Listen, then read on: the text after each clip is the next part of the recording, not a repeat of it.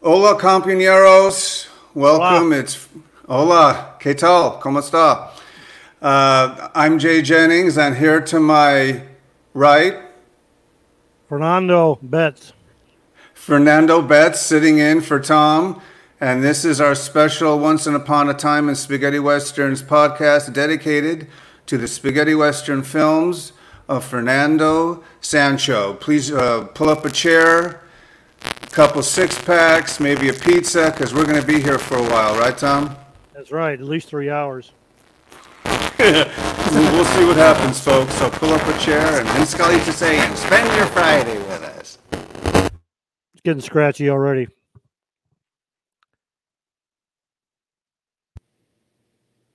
Did any of that opening come out? Yeah, it just started getting scratchy. Let's start from the beginning. Oh, the compagnia. No, okay. Ladies and gentlemen, in Facebook and YouTube land, welcome to the show. We have a special surprise. Well, no, he's not here. I'm sorry. I got carried away. Anyway, we do have a special guest. It's Fernando Betts, and he'll be here for the show talking about his is it great uncle, Tom? My great uncle, yes. Okay. Here we go. This is a terrible improv opening, but welcome to the show, and we'll be back right after our special opening, Tom. I did it just for you.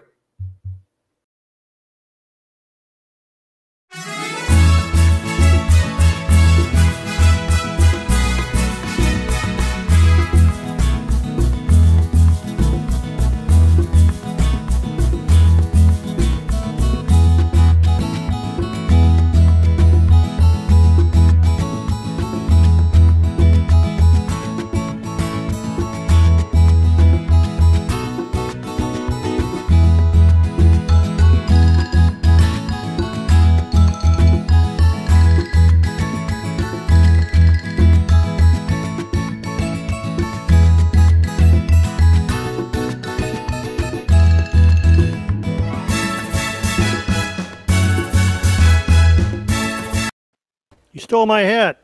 Should we keep that as the new opening? That looks great. That was great. So that was a special intro I put together just minutes before the show.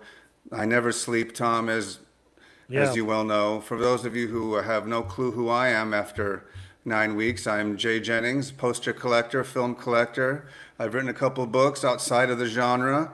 And, of course, we all know the one and only Tom Betts. Tom, what have you been up to these days? Working on Fernando Sancho for 2 weeks. Wow. Are you ready? Thank God we had Brett Halsey in here for a week to give us a break. Right. No, we want to thank the great Brett Halsey, who was here last week. Johnny Ringo himself gave a great performance. He's always on.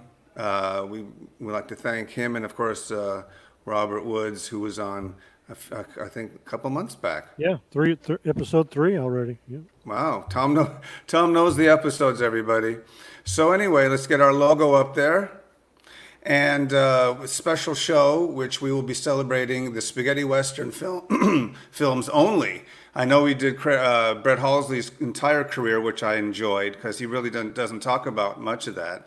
But Fernando Sancho is here. He's right next to me. Say hello. Hey, Jay. So this is such a great show. Basically, nine weeks in the making. Tom always discussed. We thought we'd opening our podcast with this. Could you imagine 2 hours of Fernando Sancho as our first show? I didn't realize how many films he made until I started taking them down. It was like near 50. Oh, at least. Just spaghetti westerns, you know. Well, we're not even 5 minutes in, and we haven't gotten to the first film yet. Yeah. That's how much that I yap too much. But that's part of the show, folks. We make it entertaining. Just a quick shout out to all of you out there in Facebook and YouTube land. Thanks for tuning in live, and for those of you who will be watching later. So let's cut right to the chase, Tom. We've got some special montages and a trailer because this is going to be a long one. And just kidding. Show's over. Good night. That's it. Just mention his name and everybody knows. Right. Then we'll just say we'll just turn off the lights. Now, I'll get into his bio. Okay. Well, let's do his bio first, Tom. Okay.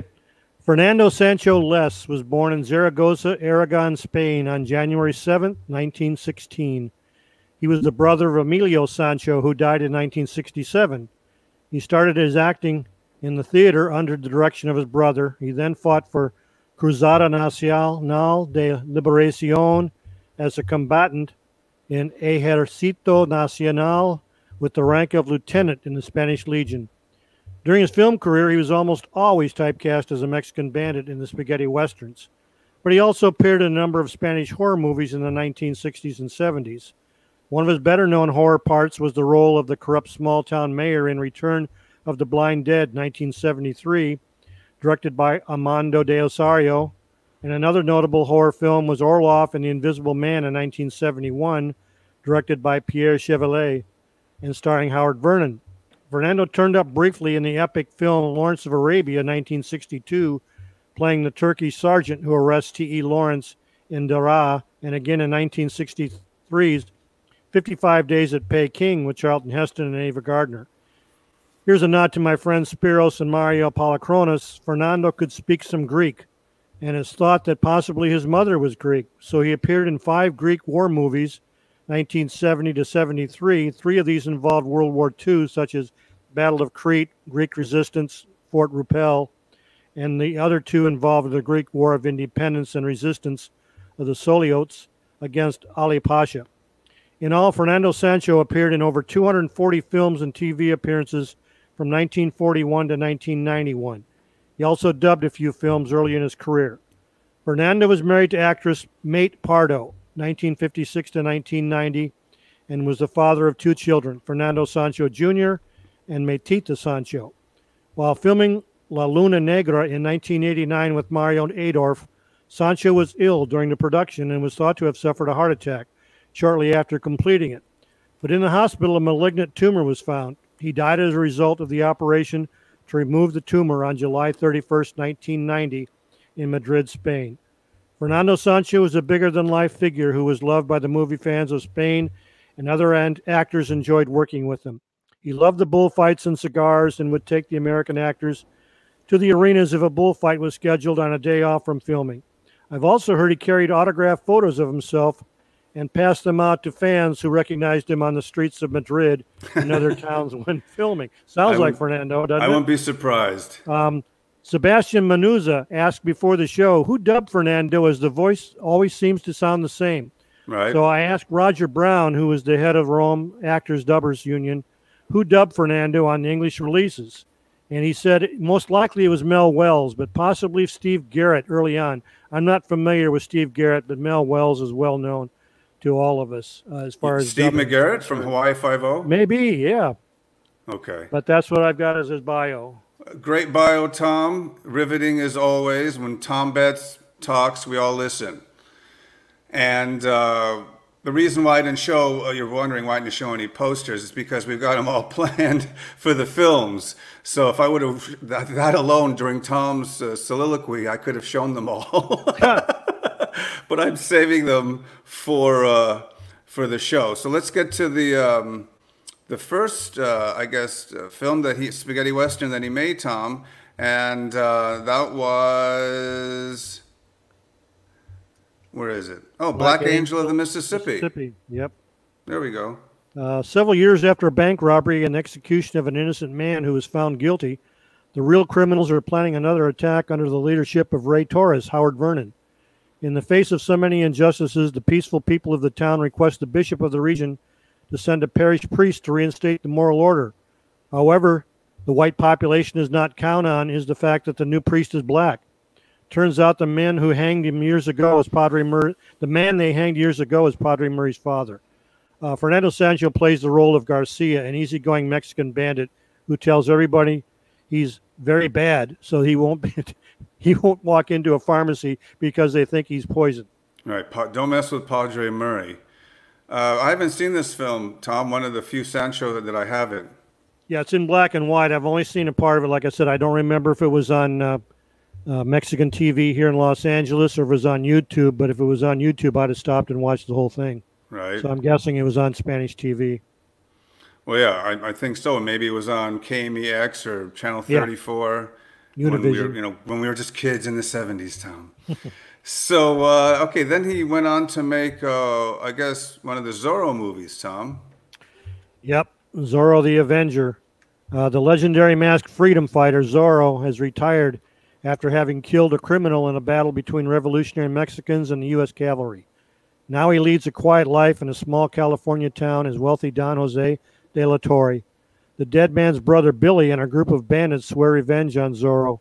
One of the bandits puts on Zorro's costume and terrorizes the countryside.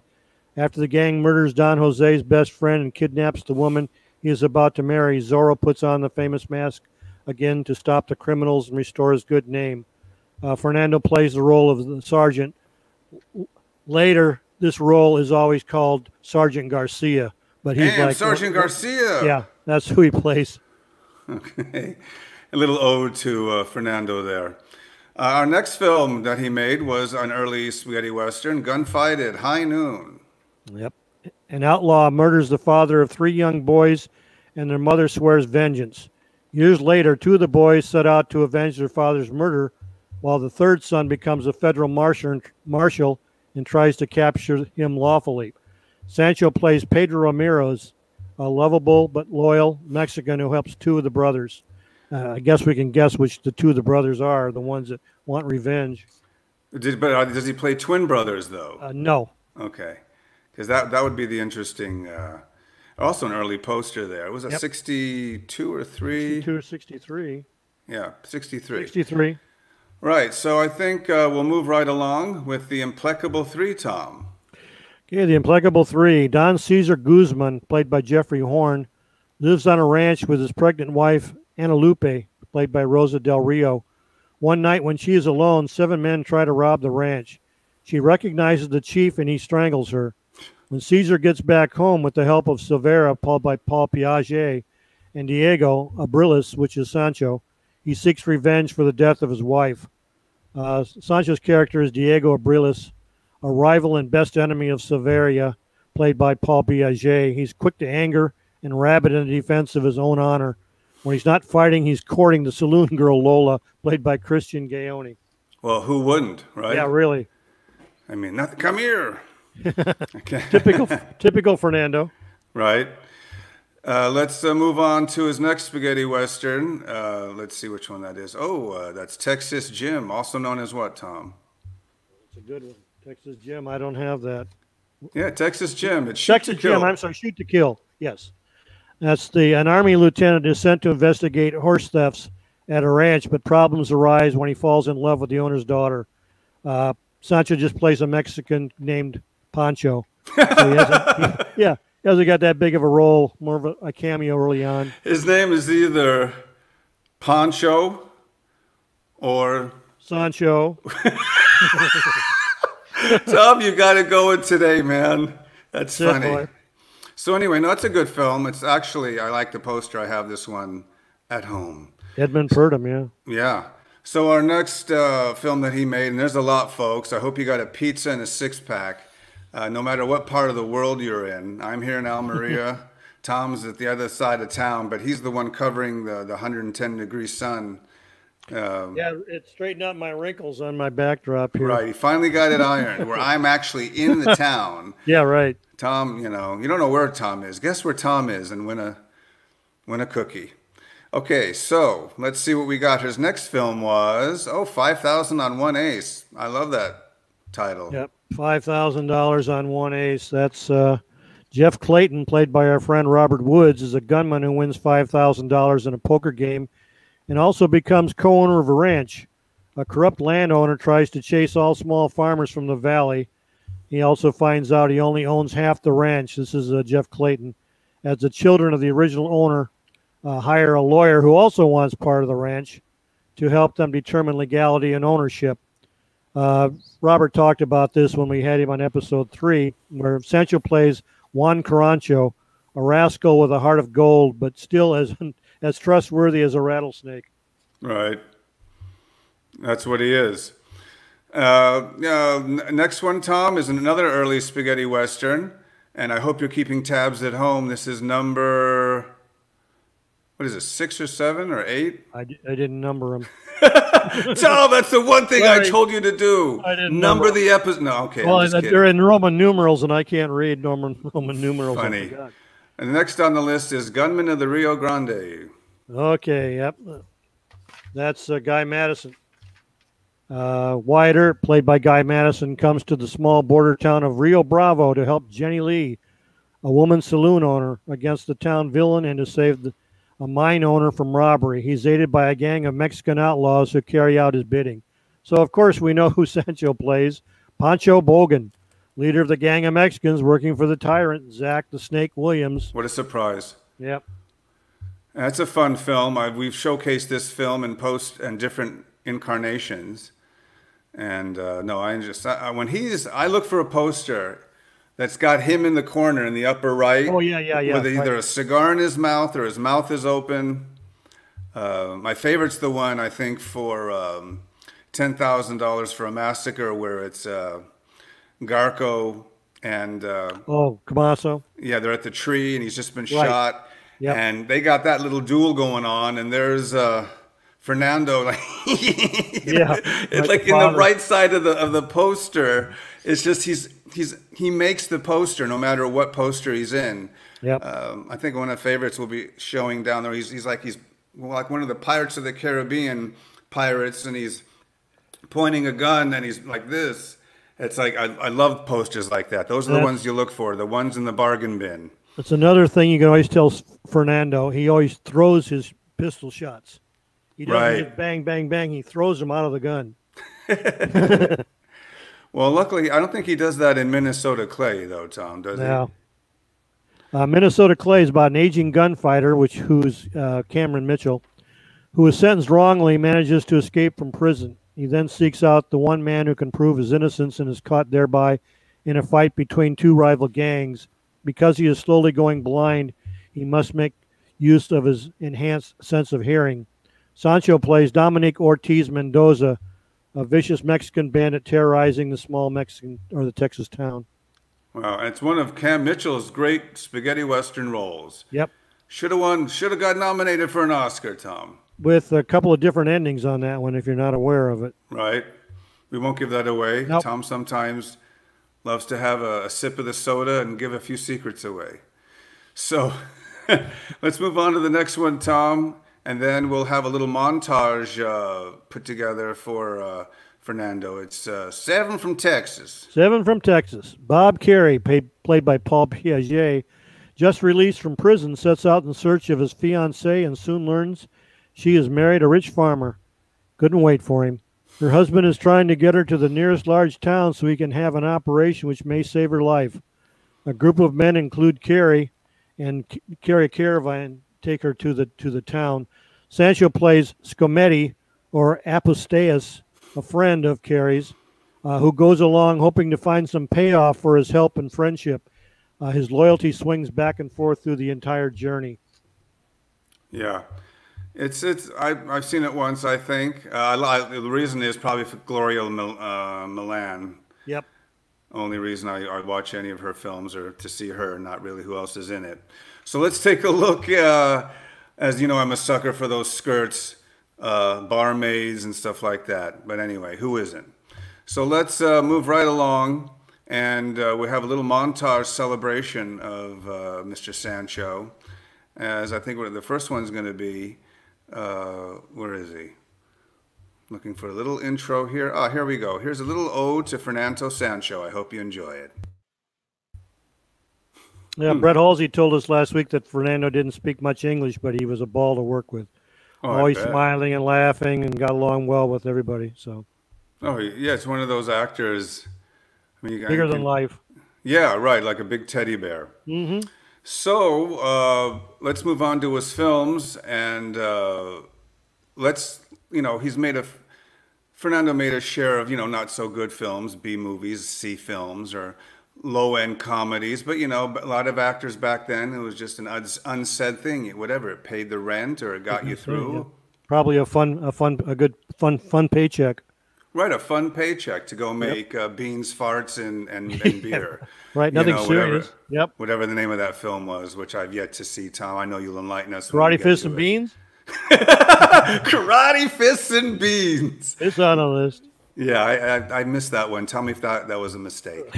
So we'll move on to one of those films that he made, Two Mafia Men in the Far West, Tom. Was that made on the outs right after The Godfather? Yeah, right. That's a early Franco and Ciccio made in Italy. Native Americans and outlaws make life difficult for two Sicilian cousins, Franco and Ciccio, after they inherit a gold mine in Texas. Sancho plays Rio, a Mexican outlaw who leads a gang trying to steal the mine from our heroes, but is finally done in by Indians who rescue Franco and Ciccio. There we go. The show would not be complete without showing that poster, There we Tom. go. Oh, God, that's like a Don Knotts, Dick Van Dyke movie out here somewhere, yeah. right? We'll have to get really drunk to do that show. Franco and A whole Ciccio. show dedicated to Yeah, that. yeah. So anyway, let's move on to next film, which is another early spaghetti western, the Man from Canyon City. Right. That was the other Robert Woods, Fernando Sancho pairing. The first one was Robert Woods as the lead. This one, Fernando takes the lead.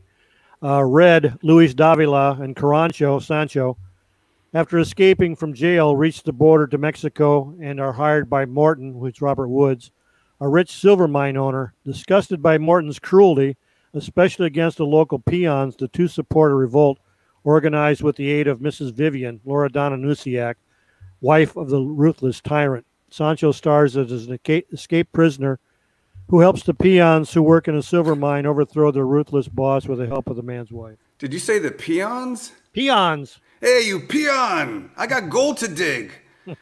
Anyway, yeah, I don't. I think I've seen that once. It's not bad. A lot of these early ones, like that one, or the what was it? The gunfight at high noon, and Yep, Implacable 3. right. Oh, you know, we skipped Tom. We got to go back one, Tom. We Yeah? skipped the sign of the coyote, Tom. Okay, oh, girl, how could you? How could we do that? For I those know of you you who don't like came, Zorro films, Jay, but come on.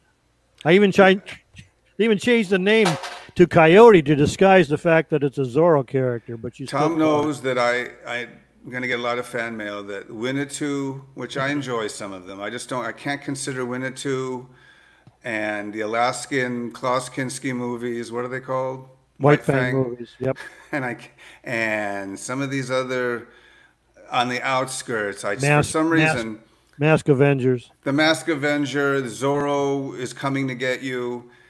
For some reason, that's just a separate fun film, enjoyable. I just, for some reason, can't lump it into the six-shooter bar, lots of beautiful women, blood and gore. I just can't separate it in my mind, Tom. It's more swashbuckler because they don't use. I mean, they one-shot pistols. A lot of swordplay in those films. Yeah, right. I'd rather see, six-shooter than a. Yep. So, but anyway, that's just my opinion, which doesn't mean a hill of beans in this world. So let's move on, Tom, to, he gets back on track with the Man Who Came to Kill, Tom. The Man Who Came to Kill. All right, an alcoholic doctor played by Carl Moner, followed by a bounty hunter, Luis Davila, discovers the corpse of a gunman famous for his golden guns. Well, of course, the doctor assumes the other man's identity so he can hide behind it. Sancho plays Pablo Reyes. I think half his characters are last name are Reyes or Carancho. A sadistic Mexican bandit who enjoys shooting unarmed people. Wow. Including women and children. I mean, this guy's ruthless. Not the women and children. He leads the gang who killed the real gunman, but then believes he's still alive and goes after the doctor. Probably because there's another guy to kill. Well, there always is. Yep. You know how hard it is for me not to reach over into that way and just grab the hat and put it on me and just do the whole rest of the show as Fernando Sancho. Yeah. But that's okay. Maybe you'll just move your lips, Tom, and I'll do the impression. The hat doesn't removable. Oh, it's stuck to you. You super glued it. That's awesome. Let's get a full shot so everybody can enjoy. There we go, Tom. Oh, forgot. Hey. Okay, that's the last impression I do. I'm done. So let's move on to some other films that he made, Tom. Oh, did we say The Man Who Came to Kill, or did we just show that? We did. Yeah, we did it. He made 100,000 for Ringo with another legend in the genre. Yeah, a stranger, Richard Harrison, rides into Rainbow Valley where he's mistaken for a former resident who is believed killed in the Civil War. He soon finds himself in opposition to the local town boss, Tom Cherry, played by Gerard Tichy, who seeks to find $100,000 stashed away by a Mexican general. Sancho plays Chuck, a shady character who the viewer never knows if he'll turn out good or bad. So, plays again both sides against the middle. And that's what he always does. Yep. So we have no problem with that. Now let's move on to the next film in the oeuvre of Mr. Sancho, and that is, was that A Pistol for Ringo? Any relation to Tom? No. This was probably his first big role that everybody realized that, hey, this guy's Fernando Sancho. He really came into his own in this movie.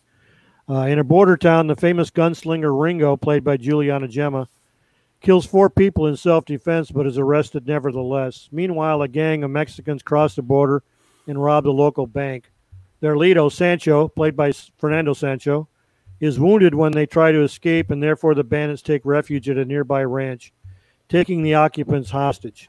The sheriff, George Martin, is reluctant to take action because his fiancée, Ruby Brown, played by Hallie Hammond, Lorella DeLuca, is among the hostages. The only one who can help him now is Ringo, who is set free and asked to infiltrate the gang.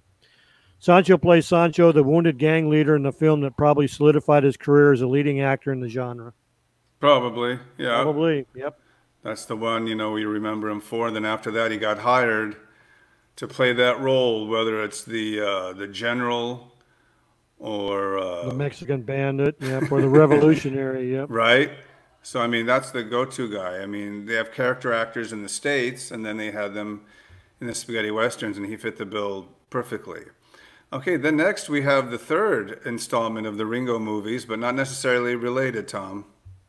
Yep, the return of Ringo. Again, Montgomery Brown, this time Juliana Gemma, returns from the Civil War where he is presumed to have died, to find his house overrun by bandits and his wife engaged to one of the leaders, Paco Fuentes, played by George Martin again. In an attempt to discover if his wife, Hallie Hammond, has remained faithful, he dyes his hair and takes on the disguise of a mestizo peasant, gradually gaining access to his old home and learning in the process that he has a daughter who is being used by Paco as a hold on Hallie in order to make her compliant in his desire to marry her.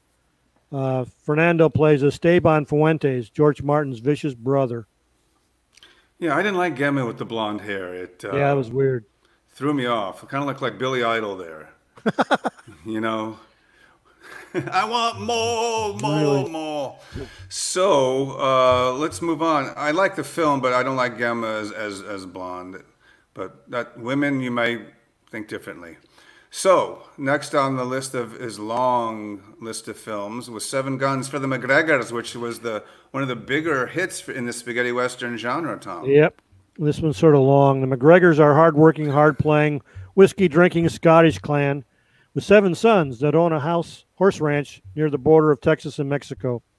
When it comes time to sell some of their stock, the eldest, Gregor, Robert Woods, leads his brothers and a herd of horses to the town of Las Mesas, where they expect to get a good price for the livestock. But what they find in Las Mesas is a crooked horse trader who is in league with a corrupt sheriff, played by Antonio Molina Rojo, both of whom have strong ties to the vicious bandit chief, Santillana, played by Leo Ancares. The horse dealer offers the McGregors a paltry sum for their animals and tries to force them to take his deal. This triggers a brawl for which the McGregors end up in jail. The boys manage a successful jailbreak only to discover that their horses have been stolen by the crooked dealer and Santillana. Gregor decides something must be done to break the power of this oppressive, corrupt, outlawed regime, as well as get their horses back, so he goes after him with his brothers. Sancho plays Rodrigo Rodriguez, who is a lieutenant of Ancares' character. He was almost killed in a scene where he and his henchmen rob a train, where he hit his head on an iron bridge after climbing to the top of the train cars. I don't know if you've got the trailer for that, Jay, but you can see it in the trailer where he gets on top of this train car and almost hits his head on the top of the bridge. And apparently he did hit it and almost decapitated himself. Wow. Yeah. So he can duel with Eli Wallach over Wallach drinking train steps. Yeah, exactly. Yeah, he almost was beheaded, and he almost drank acid, or he did. That's right. So that's why we love Eli Wallach. Another future idea for another podcast, Tom. That was another surprise I was going to tell you. Perhaps a show on Eli Wallach. Yeah. So, but nothing is etched in stone yet. We have other great surprise shows planned as well. Let's move along, Tom, for the seven guns for Timothy. Yep. I'm sorry. Go ahead. Scratch that. It's the two sergeants of General Custer. Franco Another Ciccio. winner. Yeah. Yeah. During the Civil War, two Union soldiers, Franco and Ciccio, of Sicilian origin always, they are imprisoned on charges of desertion. Condemned to death, they are given a reprieve and sent to spy on the Confederates. They are captured by the Apaches and end up, because of their stupidity, they stop the whole of the whole Confederate army.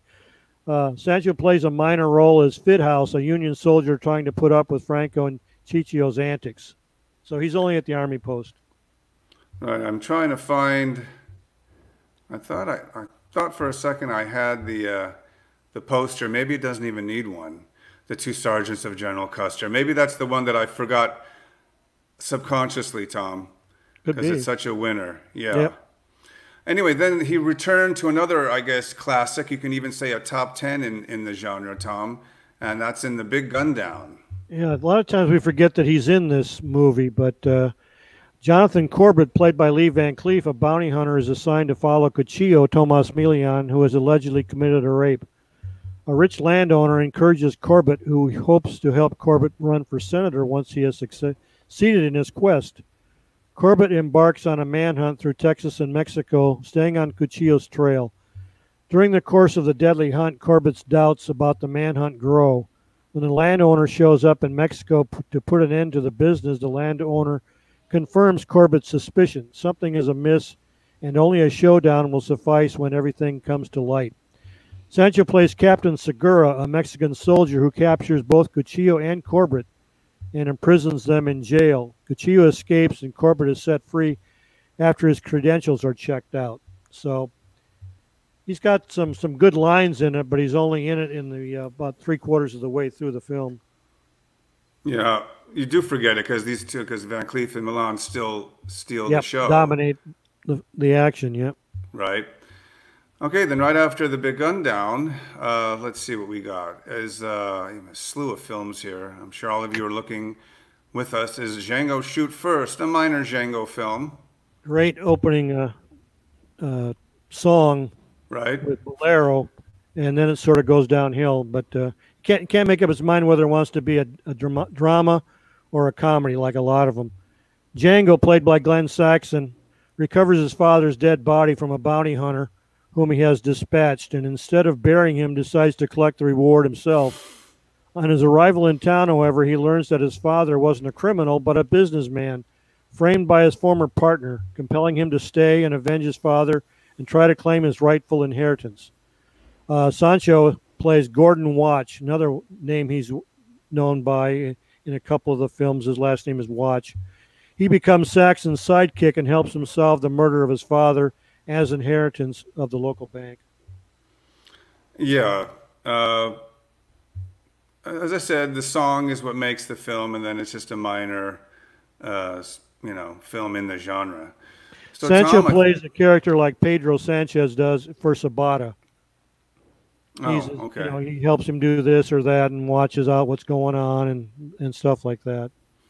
Yeah, he does, and another great role, as I said, subsequently from that time.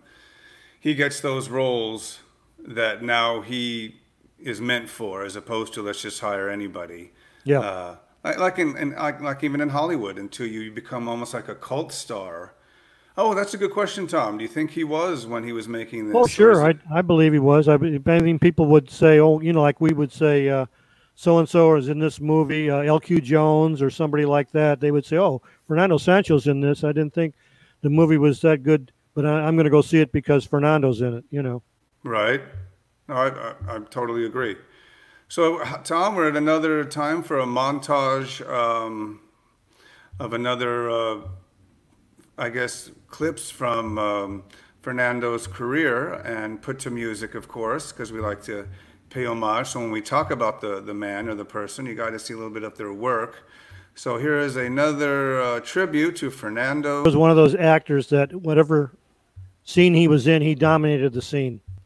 Oh, He may not absolutely. have been the leading actor. He Whoops. may have been a cameo part, but when he was on screen, he dominated that scene. You just watched him. Okay. Sorry about that, folks. You're fired. Whoever put that on the screen. So I want to say, I guess, a hi to everybody once again who are joining us. West Coast. What is it about 12:38? So that means it's 12:38. yeah. Now we're making good time. Wow. Look, we only got 55 more Yeah. to go. So that means it's 3:38 in the East Coast, and that means it is 9:38 p.m. Yep. in Europe, and in the UK it's 8:38. So I'm doing my best DJ voice.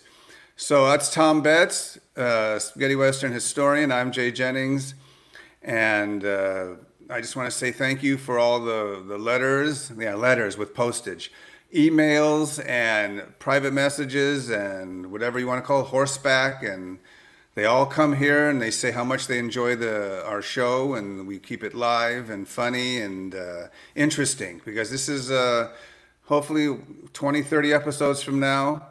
We say, knock on wood, Tom. It'll be a nice little run here so far, right? An We'll be idea that should we'll have. be walking by then or crawling by Where I'll 30 be episodes. in my Yeah, Doctor Strangelove there you go. wheelchair. So let's move right along with the films of Fernando Sancho, and stepping in at number 17. No, I don't know what number it is, but it is. Where is it, Tom? Is it Dynamite Dynamite Jim. Jim? Okay, Dynamite Tom. Jim. Dynamite Jim, played by Luis Davila, is a northern spy ordered to smuggle Mexican gold through rebel territory to an Iowa fort. Jim's journey includes betrayal by a greedy cohort, Sancho, of course, a showdown with an evil bandit, Aldo Sambrell, another favorite, and other standard encounters and double crosses. Sancho plays Pablo Reyes. See, there's that Reyes again. A Again, Mexican bandit interested in obtaining the gold. bum bum bum bum bum There he bum is. bum. Yeah, I like the poster. It's a good film. It's basically one of the parts that he's born to play, as well as others, of course. I mean, in that genre, that's who you'd get. If I was around and a director in that era, I'd get him for every film that I possibly could. So moving right along, Tom, to the next Sancho classic is The Man from Nowhere. Isn't that also Arizona Colt? Arizona Colt, yep. The Arizona Colt, played by Juliana Gemma, a notorious bounty hunter, is imprisoned in a desert town, is freed by Mexican gang leader Gordon Watch. There's that last name, Watch. Fernando Sancho, instead of galloping off into the sunset, Arizona elects to stay in town to defend its citizens from the film's real bad guys, Watch's gang. Sancho plays Gordon Watch, a Mexican bandit who frees his gang from a prison and then terrorizes the local town and its citizens. There it is. Yep, Once again, there he is showing off his gun skills, right, Tom? that's it. Right. It's a good film, actually. It's Yeah, probably it's it's like probably a Ringo Gemma. film.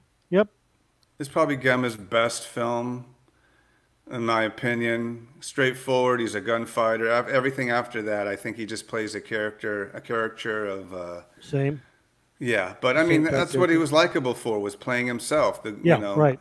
I always said he was the Richie Cunningham Ah, of, even though Peter Lee Lawrence looked like Richie Cunningham, yeah, his roles were not. His roles were that of Nick Adams, tough, psycho. Chris Jones from those AIP movies kind of had a rugged rock and roll rock star look, as opposed to Gemma, who's more, how you doing? He's kind of like Goofy from, the Disney World. But anyway, I'm just playing well, around. he was such a great athlete. I mean, a lot of us watch it just to see the athleticism of his jumping out of trees onto Oh, of guys' course. back. I mean, he was a fantastic athlete. So, Right. As I said, there are different kind of action stars. He yep, to me was very low key, had a couple good fight scenes, and then he went and dyed his hair blonde. yeah. But anyway, let's move right along. We'll have a Gemma show, Tom. There we go. Anyway, yeah, that'll be a good show. Coming up next on the big podcast, we move on to $7 to Kill, or $7. $7 on the red. Okay. Sancho's in this one is sort of like he is in $10,000 for a Massacre. His father figure.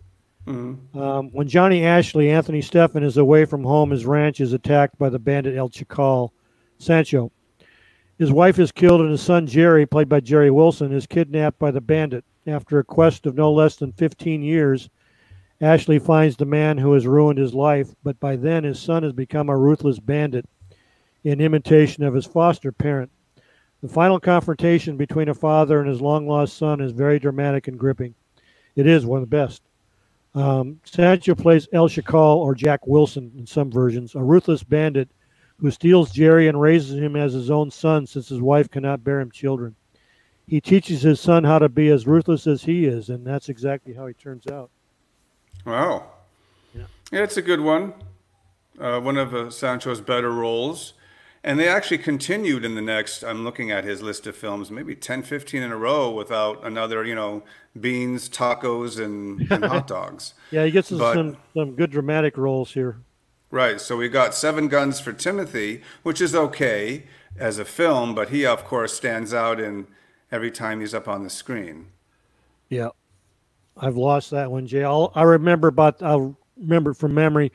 Timothy is played by Sean Flynn, a greenhorn, and of course his ranch is threatened, so he goes out and hires these gunfighters like the Magnificent Seven, who teach him how to fight and be a gunfighter and stand up for him and defeat the bad guys. And Sancho plays the leader of the seven. Oh, yeah, it's his Magnificent Seven, Tom. Yep. He's the Chris. No. He's the Chris character. Yep. Right. It's not. No, am I just kidding, Tom? You still hear me? Yeah, I hear you. Okay, I thought I heard myself go out. Nope. So it happened early, folks. In case you missed it, on since episode 3, podcast 3, my mic goes out. We never know when. We all take bets. No one won that side bet. They always go 45, 50 minutes. Right. This was 3 minutes in, so I'm glad we got it over with. So let's move on to the next film, Tom, and that is A Taste for Killing. Yep. Lanky fellow, Craig Hill, observes valuable transports of money or gold, but when they are robbed, he doesn't intervene. He follows the robbers and then brings the loot back to collect the insurance. When his job brings him in conflict with the notorious outlaw Gus Kennebec, George Martin, he has personal reasons to protect the money, as Kennebec was once responsible for the death of Lanky's brother. Sancho plays Sanchez, the robbers of a bank transfer in the opening scene of the film. He's killed by Lanky fellow who returns the money to the bank. So Fernando's only in the first 20 minutes of the film. Right. Yeah, it's still not bad. First of all, it's one of Craig Hill's best. I mean, geez, it's so cool in the way it's shot. Him on the horse aiming down at people, and then telescopic lens, and he can't, he can't read. That's the funny part too. He's illiterate basically, but he earns his money by having people read wanted posters and looking at the pictures and then going after the outlaws. Right, because at one point this film was called The Dyslexic Gunslinger. So I'm glad they changed the title. Great film, by the way. So let's move on to the next one, Tom. And is it Clint the Loner or Clint the Stranger? Yeah, both titles. Okay. This is sort of a remake of Shane. Clint, played by George Martin, a famous gunfighter, just wants to reunite and settle down with his family, but instead becomes involved in a range war. Sancho plays Ross, a local rancher who joins with Walter Shannon, played by Walter Barnes, who's driving all the homesteaders out of the valley to take over their land for the bigger ranchers. Now look at him back there with his hand. He looks like William Conrad, Tom. Yeah. That's a great poster. I've never seen that poster before. That was really good. Yeah, it's a good one. And next, moving on, we have one of the greatest titles in spaghetti western history, Tom, Hate for Hate. Yeah, we've talked about this, I think, almost every episode. Ad infinitum, ad nauseum. Yeah. Bank robber Jim Cooper, John Ireland, has trouble with his murderous partner, Moxon, played by Mirko Ellis, during a job. After their fallout, Cooper is caught and jailed for life, but not before he has met and befriended Miguel, played by Antonio Sabato, a Mexican gold miner and would-be artist who promises to get Cooper's family to safety across the border. However, Moxon has kidnapped the family and made off with all the cash. Eventually, Cooper breaks out of prison and, thinking that Miguel has double-crossed him, goes after his revenge. And finding out his mistake, the two team up and face Moxon in a final showdown. Sancho plays Coyote, a one-legged man who hires Miguel so he can make money and go to New York and become an artist. Sort of the, I'm trying to think, the Australian Western. Kirk Douglas plays the one-legged hermit. Life Among the Trees? Someone will pop up with it in the comments section. Oh, man. Or the big trees. Australian Western, yeah. They made a series out of it on TV, and it's all about horses. Man, come on, sorry about that outburst. Yeah, I don't see anybody coming up with an answer. Okay, that's fine. You're not supposed to. You're not supposed to look, Tom. Anyway, so our next film in the Sancho over of films is Killer Kid, another favorite of yours, Tom. Killer Kid, yeah, it's one of Anthony Steffen's better westerns. Captain Morrison Anthony Steffen crosses the border into Mexico disguised as the famous Killer Kid to stop a gun-running operation for revolutionary forces. He falls in love with Mercedes Hernandez, played by Liz Barrett, the daughter of the wise guerrilla leader El Santo, played by Howard Nelson Rubian, and begins to understand the ideals that guide the rebels in their fight against the cruelty and corruption of the government's men. Sancho plays Villar, the right-hand man of El Santo, one of his best roles as he shows all his sides of his character, from vicious to sympathetic, and Fernando is able to show how good an actor he really is. Man from Snowy River, thank you, Roy, was the movie I was trying to think of. The Man from Snowy River! Yeah, there you go. Kirk Douglas plays a one-legged pirate in there. Tom, I'm going to put my money in my leg. Unbelievable. Not bad, huh, Tom? Old man still got some pipes. That's right. What are you laughing at? Okay. Thanks, Roy. Okay. Yeah, thank you. And next we have Tom has two favorite films. And if you don't know what they are, then you shouldn't watch this show. And Jay bases all of our shows on one or the other of these movies popping up. I sneak in one or the other in. Yeah, correct. And of course we're talking about Metallo or Little Rita from the West. Yeah, this one's Little Rita, played by Rita Pavone, is out to rid the West of evil bandits. She is helped by her friend and Indian chief, Sitting Buffalo or Silly Bull, played by Gordon Mitchell, who agrees with her that gold is the source of all human evil. As Crazy Westerners, another alternate title, the songs have been removed and replaced as a more serious Western. That's the one to watch. Oh, yeah. Sancho plays Sancho or Pancho Villa, a parody of the real-life Mexican revolutionary. Right. Of course, you got to put Django in the background. Yeah, Django's in there. Terrence Hill's in there. I mean, a lot of the spaghetti Western actors are in there playing bit parts. Well, don't get me wrong. I actually thought if they would have got a more hipper, more glamorous girl to play Rita. Yeah, or, her voice is very irritating for me. I'm sorry. It's like Ethel Merman. Like, I'd rather have Carol Ellis from the Bugaloos. There you go, yeah. Remember her? The Bugaloos? Her as Little Rita. Great casting, by the way. Okay, let's move right along. We gave that film way too much time.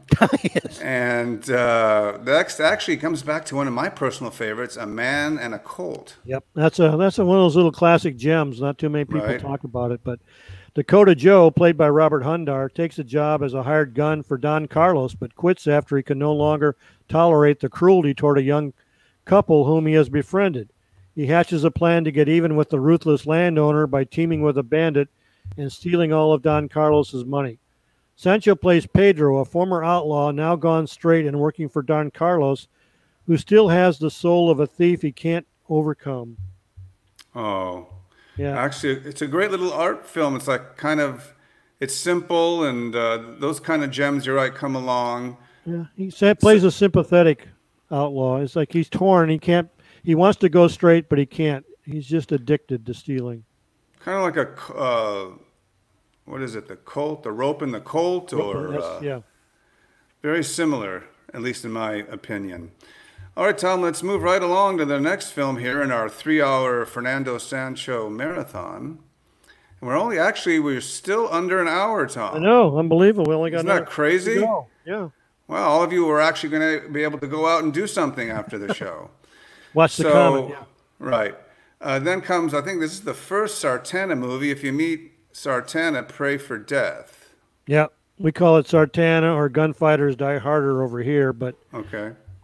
several town officials, among them the bank director, organize a bank robbery to swindle the insurance company. They hire a Mexican gang to steal a strong box and an American gang led by Lasky, which is William Berger, to kill the Mexicans. A mysterious stranger, Sartana, played by Johnny Garco, invites himself into the middle of the conflict, revolving around rival gangs, the town's bigwigs, and the search for the missing loot. Sancho plays Tampico, the Mexican bandit who's hired by the town banker to rob the strong box, and then he's bumped off by William Berger. Right. And don't forget Sidney Chaplin. Sidney Chaplin, yes. Charlie's son. Great poster, iconic. I've got a few of those in different countries. So let's move on to our next Sancho classic, Tom. And it is, of course, it's a classic. This It's is our mentioned favorite. almost on every show. $10,000 for a mascara. This makes up for Little Rita. Right. Django, played by Johnny Garco, has become a bounty hunter who is asked to chase down Manuel Cortez, played by Claudio Camaso, who has kidnapped Dolores Mendoza, played by Adriana Ambesi. But because he is not offered enough money, he decides to join forces with the bandit. Manuel double crosses him and kills Mijanu, Loredana Nusiak, who he's about to marry. Once again, Django will have to take revenge. Sancho plays Stardust, Vasquez, the father of Manuel, in one of his best roles. He's an over-the-hill outlaw who has raised his son to follow in his footsteps and then must pay the price when Django comes after him for the bounty on his head. Other than what we're talking about here, this has one of my favorite scenes in all of spaghetti westerns when the stagecoach is held up and robbed. Garco is left behind by a rock slide, which is contrived by Camaso to ace him out of the loot. So when Django, or played by Garco, finally gets through and gets to the stagecoach robbery, he goes up to the coach, and inside is Mijanu, played by Loredana Nusiak. She's dead. And there's like a 2-minute scene of just his facial expressions looking at her, because he was supposed to go with her and turned her down so he could participate in the robbery, and now the robbery has resulted in her death. But it's just a very heart-rendering bit of film. Oh yeah, it's a top three of all time, as far as filmmaking goes, and just in my opinion, story and art direction, and just a little bit too much on the mascara, as I always make a joke of. But take that aside, it's just brilliant filmmaking. Tom, once again, by popular demand, it's time for another montage celebration of the guy we're talking about, Mr. Fernando Sancho. Have I shown 2 already, Tom? Shown 2. Okay, let's get to montage number 3 of our man of the hour, Mr. Fernando Sancho.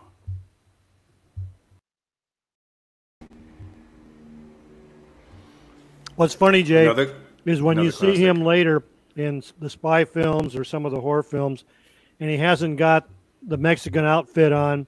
A lot of times he's even clean shaven. Instead of looking like the tough Mexican bandit, he looks like a real sap. And I mean, when you first see him, you go, I can't believe that's Fernando Sancho. No, sometimes he looks really good, and other times he just looks like, didn't just show up looking like a slob. Yeah, where he fits the bill in the westerns, he doesn't fit the bill sometimes in the spy films. Right. Sometimes, yeah, a little bit. It depends if his hair is slicked back and he's got a goatee. Yeah. You can make evil. I mean, look at Ross Martin in The Great Race. That's true. What a shock there was. Artemis Gordon is the bad guy. Yeah. So anyway, so a little reference here and there. Let's take a look, get back to the films of Fernando Sancho. And next on this list is another that is in destiny. It's a top 3 or 4. Folks know I like to put stuff in top 3, 4 categories. two greatest titles for a spaghetti Western film in one film. Yeah. And that is, of course, Turn, I'll Kill You, or If One is Born a Swine. Yeah. You Gang can't of go wrong Mexican with either bandits. one, Tom. Yeah, fantastic. A gang of Mexican bandits led by El Bicho, which means the bug, which is Sancho, are working for the local land baron Conrado San Martin and make trouble for Sam Wilson, played by Spartaco Conversi, the owner of a gold mine, and his daughter Susan, played by Eleonora Bianchi, when a mysterious gunfighter named Winchester Bill Walsh, played by Richard Weiler, comes to the miner's aid. Sancho plays El Bicho, the bug, Mexican gang leader. The film is a lower tier film, but Sancho's performance alone makes it worthwhile. This is the one I told you in the beginning. They massacre all these people shown here, and there's two kids left that are probably pre-teenage.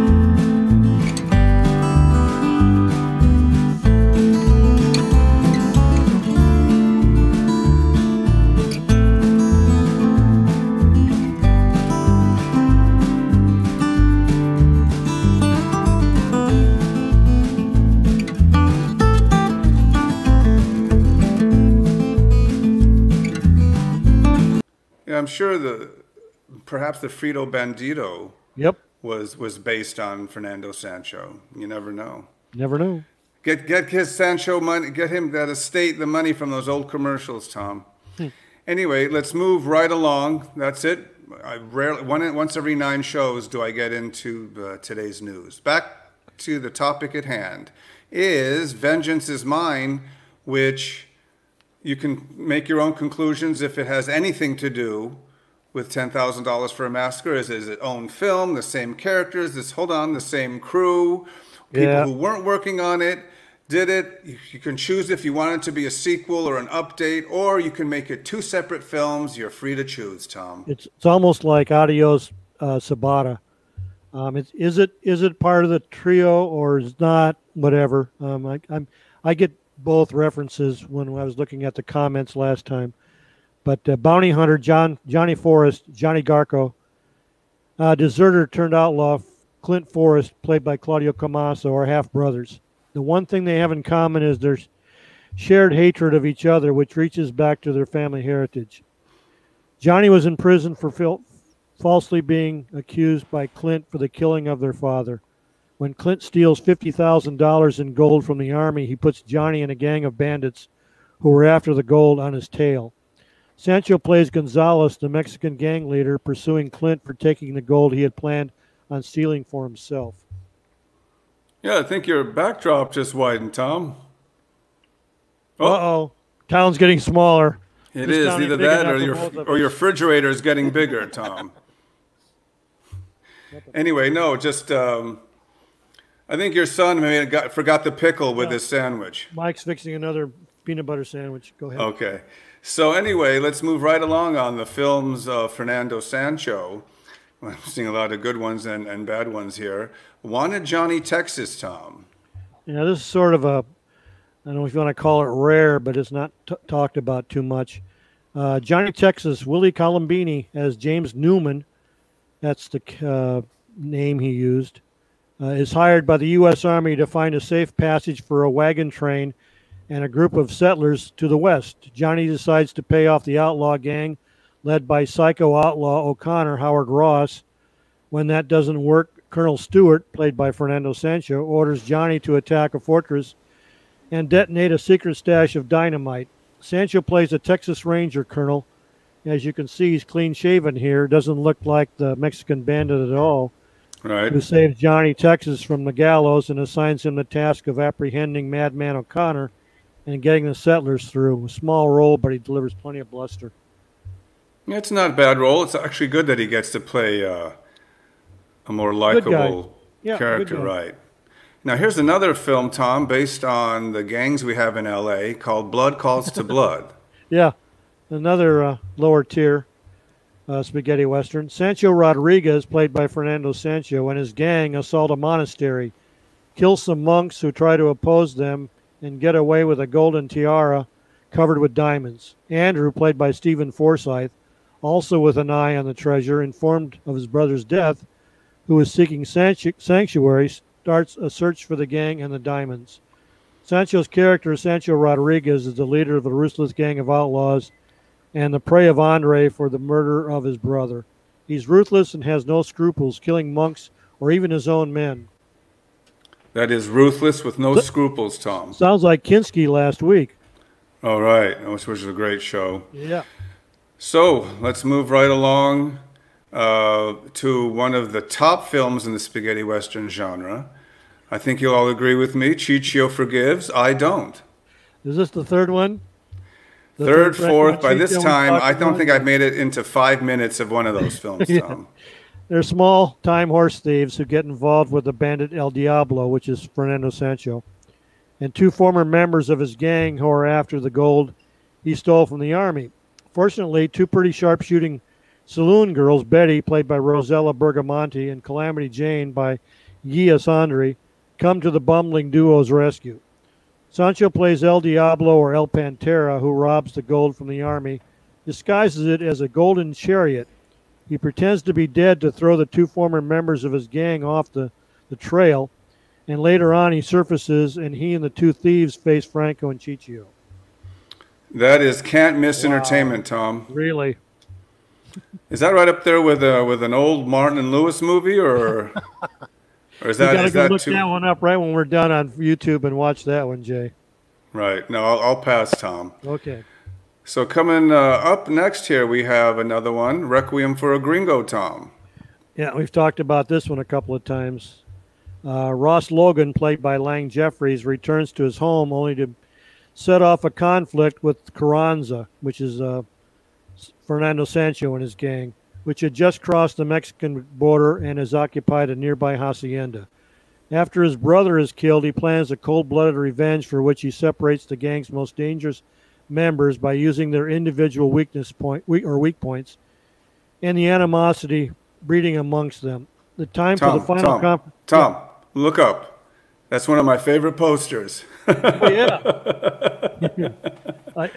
Now I can't look down. Yeah, go ahead. Anyways, the time for the final confrontation is set by the astronomically interested Logan amidst an eclipse of the sun.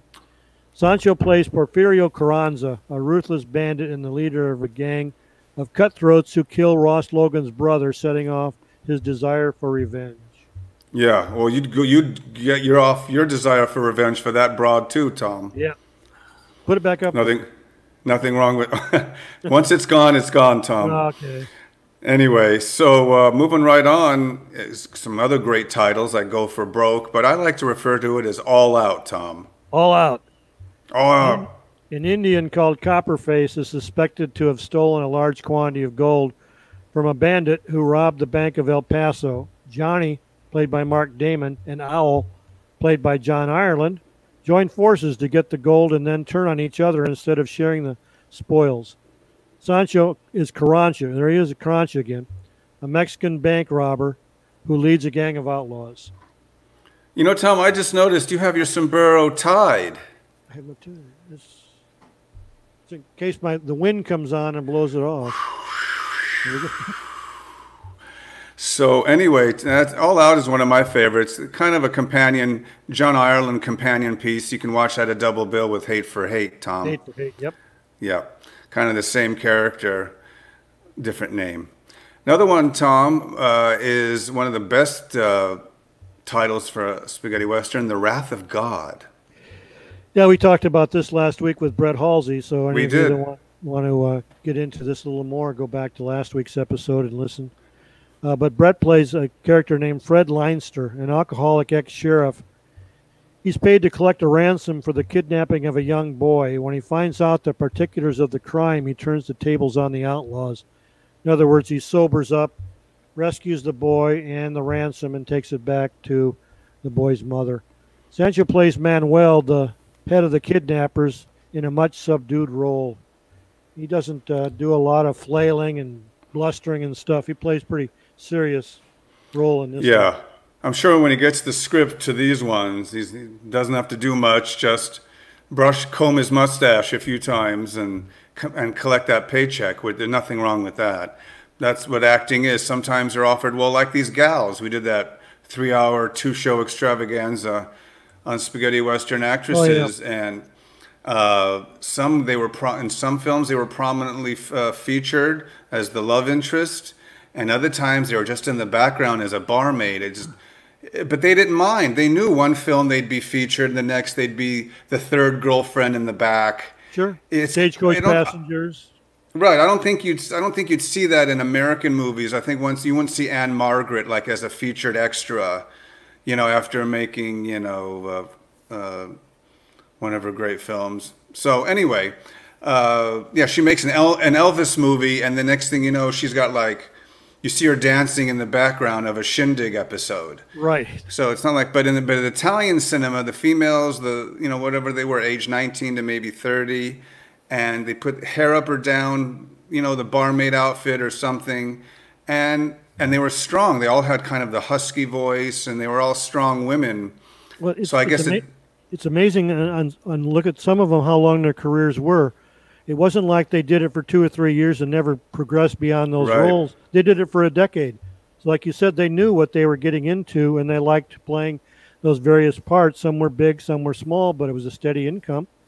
I don't know how I went from Sancho taking bigger roles and smaller roles into then juxtaposing into spaghetti western actresses.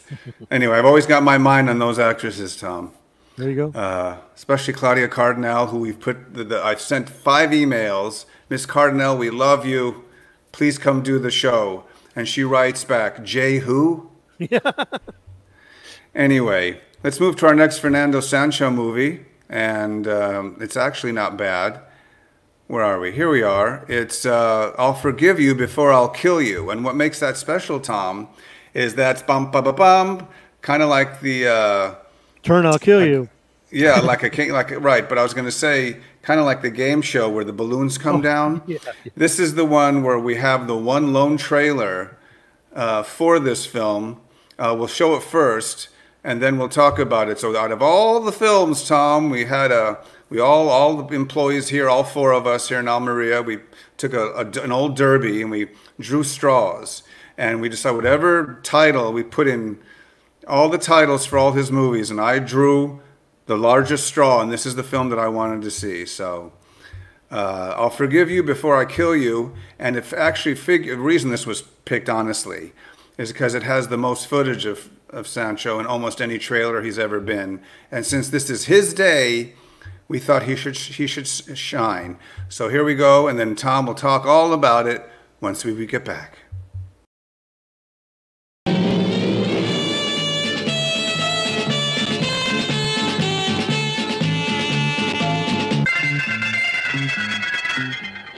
Sartana, you run like a rabbit.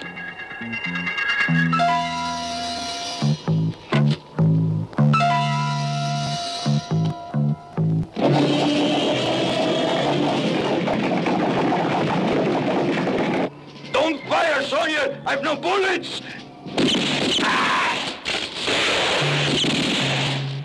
You'll never shoot with this hand again, Wayne. Your whole elbow is shattered. I was afraid I might lose. Danny, your father was the fastest gun in the state of Texas. Yeah, I guess I was dead wrong about you. Wayne never knew what fear was. A man can go on living without being the top gun in Texas.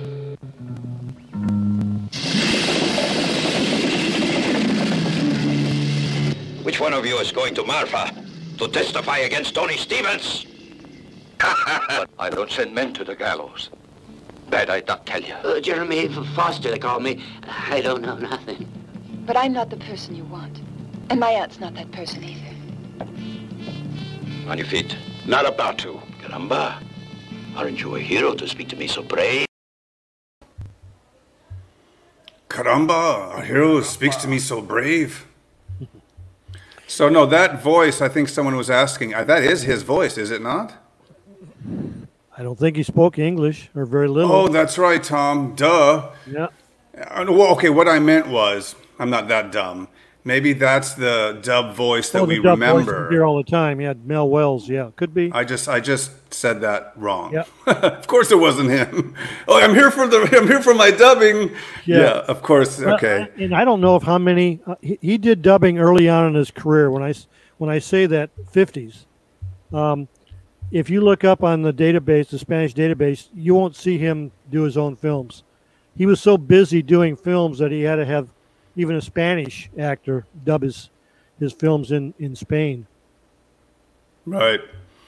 No, I was just, that's the voice we know, like a lot of those Italian sword and sorcery for Hercules and for, it's always the same 3 or 4 actors whose voices you recognize. And I think it's one voice actor, female voice actress who does everybody. Oh. You know, she'll do the Queen and whatever. Girl. Yeah, I'm thinking of Thief of Baghdad with Steve Reeves. Has like the greatest usage of voices. It's like, oh, we went way over this week. I don't think anybody won this week either. How are we now, there we Tom? Go. Good. Twice in one show, Tom. We broke a record. I thought we were getting away with it. After almost had it. Okay, let's move. Let's talk about this one real quick. Go ahead. Stagecoach of the Condemned is the other title. And Anthony Stevens, Bruno Corazzari, and his gang are in jail awaiting trial. They hire Leon Pampero, which is Fernando Sancho, and his gang to kill the only witness that can testify against him. But then they take all the passengers of the stagecoach hostage because they don't know who the witness is. Right. In the stage stop run by Wayne Sonier is played by Richard Harrison because they are unsure of which of them is actually the witness. Richard Harrison is this ex-gunfighter that's promised his wife, of course, that he'll never touch a gun again. And so he goes through all types of brutality against him and be called a chicken and everything else until the very end when he's forced to pick up his gun and kill them all. Anyway, Sancho is Leo Pamparo, the head of the gang, who's taking the passengers hostage. He awards himself a medal for every 6 men he kills, which is a little bit different. Wow. No, it is a little bit different. I think because I showed the trailer, I guess I omitted the poster. So sorry for all you people who wanted to see that poster. It happens. Anyway, let's move right along. Or if I find it, I'll pop it in later. Okay. There we go. So anyway, our next film, what's this, Tom? Those are the posters. The Italian and the Spanish. You know what? I'm glad you did that. Thank you. So we did not omit them. Nope. So next one we're going to go is, it's another Chicho film. It's called Chicho's Here, Take a Seat. Anyway, our next film is another kind of, would you say, comedy, Tom, in The Boldest Job in the West, Tom? That's the one that the video cover shows Sancho sitting on a donkey in the middle of the desert, and it looks like a comedy, but it's not a comedy at all. Wow, okay. I haven't seen it. Yeah, it's a hidden gem, really. A bandit gang successfully executes a complicated bank heist, but disagreement arises when they reach their hideout over the shares from the take. This is the one I mentioned before, that the horse goes back to town and Sancho follows it, and of course the town takes the money back and they think Sancho is a hero when he was really the guy who robbed the bank. But his title is El Reyes, or remorseless bandit who has a conscience if not a heart. He is the lead actor of the film, but starts out as just another cast member, which makes the film a little bit different too. Oh, okay. I'll have to go check that out. Yep, it's a good one. It's a winter film. Takes place in the mountains in the snow. Oh, it's a snow film. Yeah, snow film. You know, I like those snow films. Okay. Well, you know what that means. So let's move right along, Tom, to another fan favorite. I've been trying to look for it for the last 2 minutes, and maybe it'll show up. Oh, okay, here it is. Is that the... Oh, and The Crows Will Dig Your Grave. Yep. Oh, excellent. I found it. I got 100 posters here in my database, folks, so bear with me. Tell us about this film, Tom. He looks like... Look, Tom, he looks like John Belushi. Yeah, he does. Look at that. Got a star on his chest. Mm-hmm. Wells Fargo hires bounty hunters to protect its gold transports from the notorious outlaw Glenn Kovacs, played by Frank Branagh. Jeff Sullivan, played by Craig Hill, one of the hired gunmen, buys the freedom of Dan Barker, played by Angel Aranda, a prisoner who may lead him to Kovacs.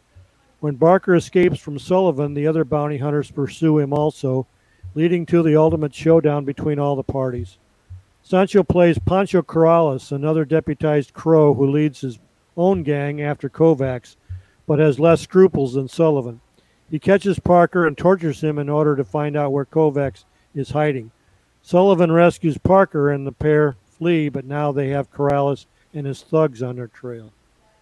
Yeah, it's not bad. I like the title, of course. It's another, and the crows will eat your skin. On the third day, the crow arrives, or right, and we will all eat crow. Another great title.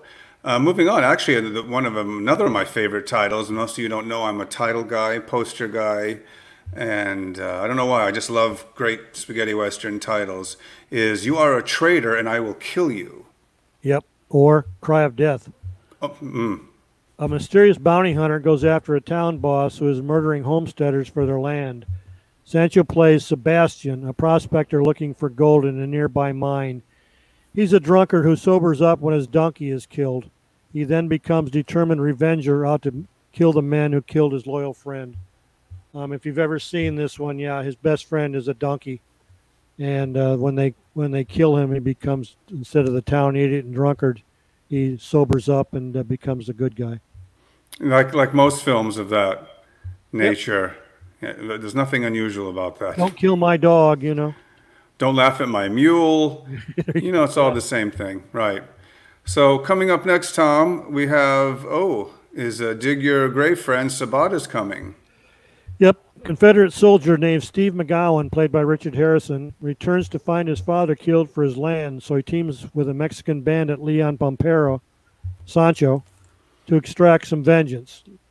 Sancho plays Leon Pampera, a bandit on the run, who actually turns out to be a very likable character for a change of pace. Yeah. Doesn't look like it in that poster, but... There's sign. Put your hands up! Yeah. Yeah, it's a good film. Sancho doesn't have much to do, but what's great about these films are, in some of the films he's in that he doesn't have much to do, they're still relatively okay, except, beans, tacos, and a bottle of wine. That's it. So I keep getting that wrong. Karate Fists and Beans. Okay, sorry. The next film in the oeuvre of Mr. Sancho is the Fabulous Trinity. Tom, sounds like he plays a fashion designer. Yeah, really. This is a two-set. There's two Trinity films. These fat brothers, bounty hunter named Scott, who's Richard Harrison, and a Mexican Colonel Jimenez, Sancho, are after the wanted Trinidad brothers, Chris Huerta, Ricardo Palacios, Tito Garcia, who are working for their niece, Fanny Gray, smuggling guns in the United States. Sancho plays Colonel Jimenez, a Mexican colonel in this comedy western. Both of them are pretty bad. I think Richard just took this one as a paycheck. Well, that's one of the best Sancho posters, or his likeness in a poster. Yep. Right. So let's move on, Tom, to another classic, which we debated for 2 hours. I know we had other things to do, but I wouldn't let Tom off speakerphone if we should include Son of Zorro. Oh, God. Or did I skip that? No, I've got it here someplace. Or did I skip? Am I out of turn? Just a minute, Tom. What do you got next? Oh, you're right. It's you wanted to make a mention about the Federal Man. Oh, Federal Man is another version of You Are a Traitor. Pardon? Of You Are a Traitor, Tom. You Are a Traitor, right. There's different versions of this thing, and depending on which one you see, one's longer than the other one. One makes sense and one doesn't. So, but they're both the same, filled with different titles. Right. And I'm sorry I skipped about 5 films. That's fine.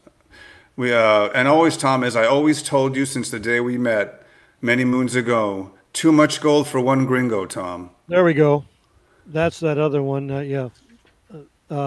Dean Carver played by Manuel Guitian, Guitian. if you say so. Is an old bandit who finally gets out of prison after his last robbery.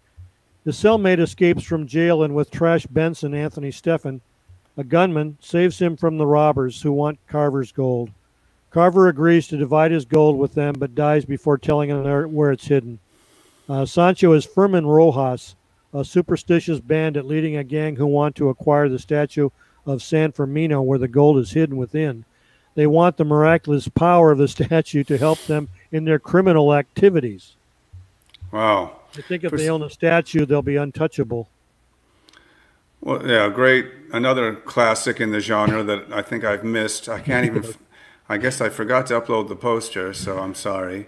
I think I was... I think by now Fernando's career has peaked, and now we're getting into some of the, lower tier films that he was Right, in. I might have been half asleep at 3 a.m.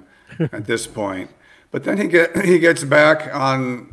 Well, Too Much Gold for One Gringo isn't bad, but it's not good by any stretch. Watch out, Gringo, Sabata will return. Yep.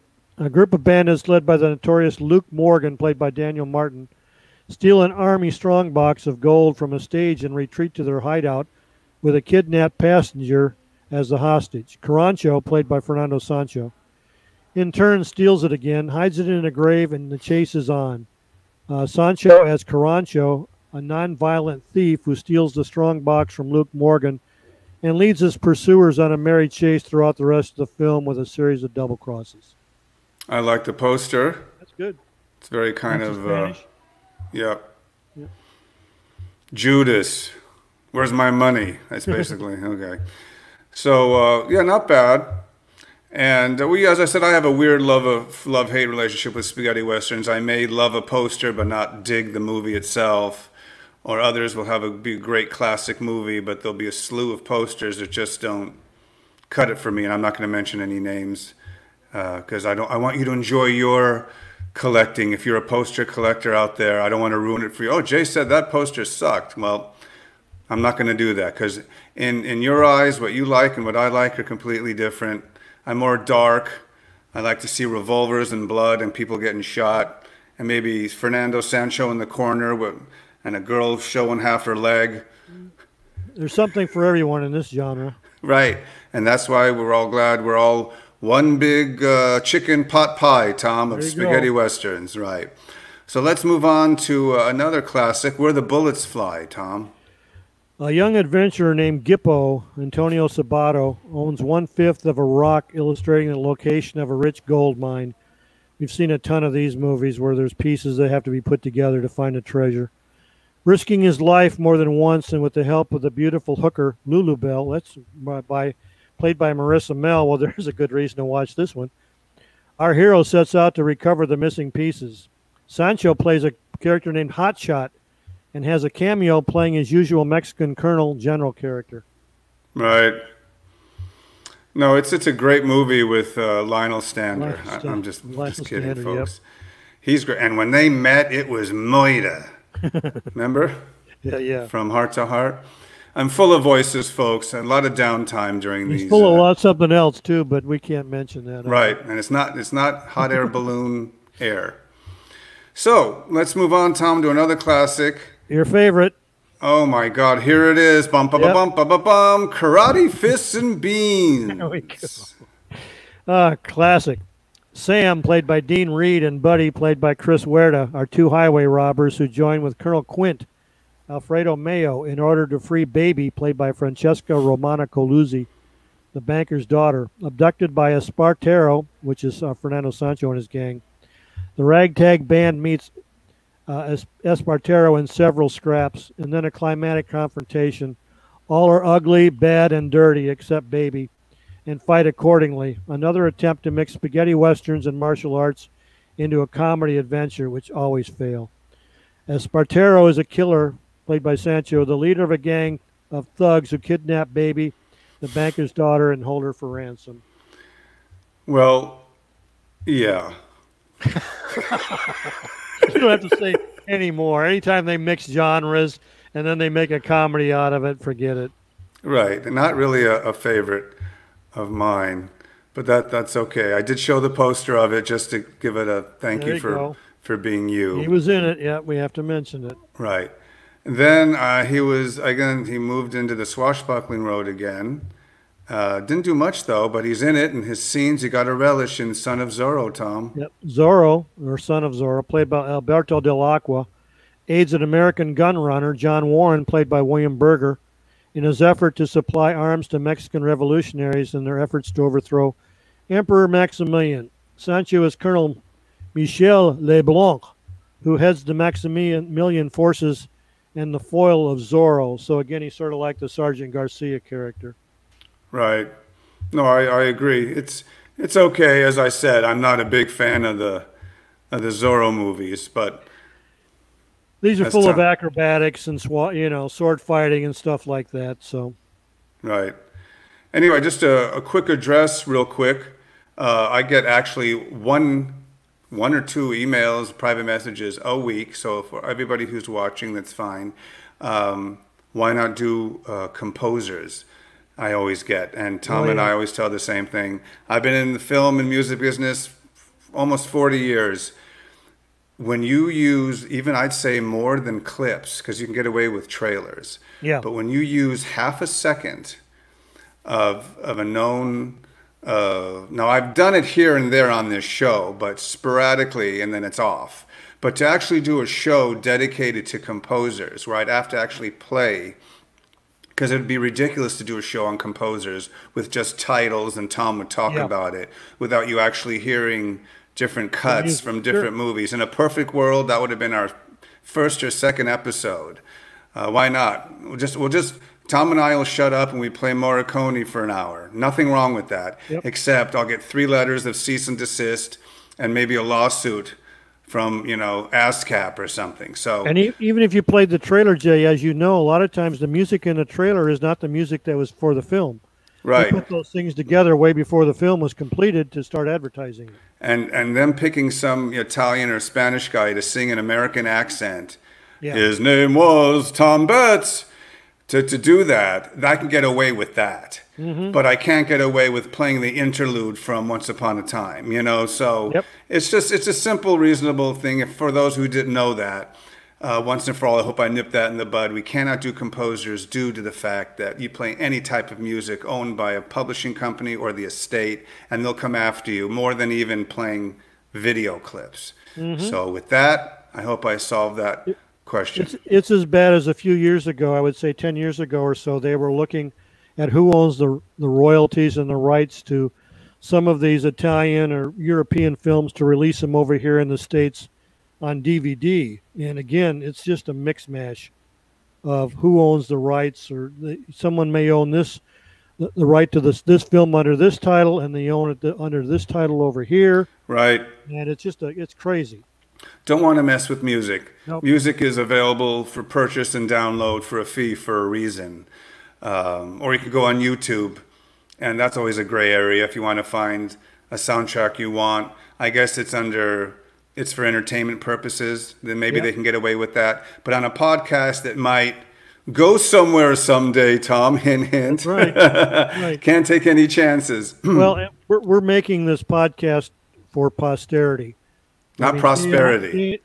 Not prosperity, posterity. Right. Jay and I agreed early on that we're doing this to keep this for history purposes, that we cover these people before it's lost, and get some of these actors and people on here that they're in their 80s now. They're not going to be with us for much longer, and the ones that are even younger, they don't speak English, so we're very limited on who we can get. God forbid the big one comes, and we'll be lucky if a few episodes survive. When they come clean up the mess in 34 or 55, someone will press a button and go, "I'm Jay Jennings, I'm Tom Betts." Yeah. And then they'll take the tape and go crunch. Anyway, let's move right along, Tom. We were doing so well, and I got off topic. That's all right. Anyway, and then, of course, after that came Karate Fists and Beans Part 2. Actually, this next film was called that before they changed it to Three Supermen of the West. Yep, Three Supermen of the West was a series of films starring who I got here, George Martin, Sal Borghese, and Frank Branagh. And they went through different time periods, all kinds of adventures. And this one revolves around their time machine. They go back in time in the Old West to recover antique treasures. And they end up in the Old West and find the most famous treasure of the bandit. The treasures vanish when they try to take them back to their own time. So Sancho has a small role as the director of the FBI. This one is almost a mixture of old and new. Right. I kept that on because they look like the Knights Templar, Tom. Yeah, there you go. Before they turn in, if you're an Alberto Osorio fan, those great movies that are creepy, another genre, we'll move on. So after this film came, I think it was one of the Gemma's last movies, Tom. Dallas? Am I right or wrong on that? I've got Dallas. That's Anthony Stephan. Oh, sorry, my bad. I was thinking of another film, Stella Dallas. Okay. Go ahead. Oh, Tom, it took Tom 3 seconds and he finally got it. No, okay. My screen went out. I pushed something and it went out and I'm getting it back. So anyways, Dallas' father once lost a farm and diamond mine in a poker game to a man named Kelly. Dallas, played by Anthony Stephan, and his buddy Lou, played by Fernando Sancho, arrive in Brownsville just in time for Kelly's funeral. Dallas presents Kelly's daughter, Glenda, played by Jillian Hills, who is also the sheriff's niece, a contract claiming he has the right to retrieve the farm if he wins another poker game against her. Too bad that Glenda does not know how to play poker, so now Dallas and Lou not only have to teach her the card game, but also protect her from 2 gangs trying to get their hands on the mine as well. This is a conglomeration of mishmash. Yeah. Sancho co-stars as Lou McConey, a drifter and rascal who helps Dallas after he has saved his life. I love the poster. Yeah. It's where the poster's better than the film. Much better. Yeah, exactly. And so let's see where we're at now. I think it could be time for our final montage, Tom. Yep. So for all of you who have been patiently sitting back, and Tom, between clips, likes to throw down a full mug of, well, he's going to have his Havana too. Good. And let's take a look at our last montage tribute to the one and only Fernando Sancho. Here we go. Forenza, I'm sure. Have you seen any of these clips before, or on occasion? Have you seen them? What do you mean as far as clips? Have you seen some of these images before? Oh yeah, some of them. Okay, cool. I always like when I can surprise Tom with something he hasn't seen, which is, if you can get something that Tom hasn't seen, like sometimes I'll mention a book and he goes, "What do you mean?" Because Tom has all the books. Yeah, I've got them all. The lobby cards that you had up there, I haven't seen those. Oh, okay. All righty. I'm seeing myself. I look like a robot here in the flashing here. Sometimes the timing gets off. Well, that was our final montage celebrating the one and only Fernando Sancho. We'll round off, I guess, the last 2 films, the Black Wolf films, Tom. Let's go for it. See, I got you again. More Zorro type films. A young man named Carlos Aceves, played by Fernando Allende, having been trained in the fine arts of self-defense in Spain, arrives in America to find his family and their fellow landowners persecuted by the authorities, so he decides to take up their cause as a masked swordsman. Sancho plays Corporal Donovan, a soldier in the army, and takes on the role we are familiar with of Sergeant Garcia in the Zorro films, the foil of El Coyote. Right. That's a winner. Let's move right along to the next one, Tom. That's Revenge of the Black Wolf. Revenge of the Black Wolf, yes. They made 2 of these one after the other. Unbelievable. The new California governor, Sullivan, played by Carlos Ballesteros, holds a grudge against the Black Wolf, again Fernando Allende, for injuring his hand in a previous sword duel. Using the American officer Alvaro de Luna, who is investigating previous events, as his front, he forces heavy taxes on the citizens of Monterey and confiscates the land of those who can't pay, forcing the Black Wolf to intervene. Sancho again plays Corporal Donovan, a soldier in the army, and takes on the role again of the Sergeant Garcia type character. And then real quick, Jay, we'll just mention the last film or Western he was in was El Este del Oeste, a 1983 comedy. and he basically plays one of the bandits in that. Awesome, Tom. Congratulations. It's not bad. Only an hour and a half. No, for the Sancho part. Now we got another hour of other news and stuff. An hour of us. Okay. Yeah. So sit tight, everybody. We'll sit quietly for a minute if you want to take a bathroom break. Yeah, really. I'm just kidding. I've got a bottle here that I use. You can't tell. Just kidding, folks. Or am I? Anyway, so let's see. What do you want to say in conclusion of all the films that we discussed? What can you say? He was a different type of actor than we're used to. Like I said, he was beyond the normal Mexican, Spanish actor that we're used to in these films. Bigger than life.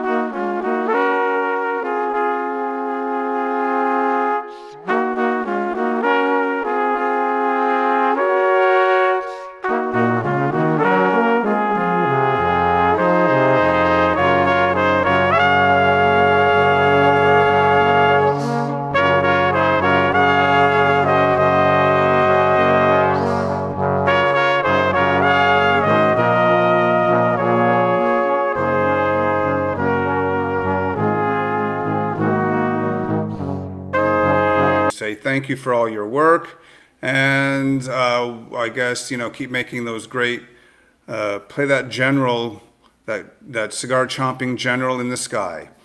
Yep. So let's move on, Tom. I think for another I said I had a couple of surprises for Tom.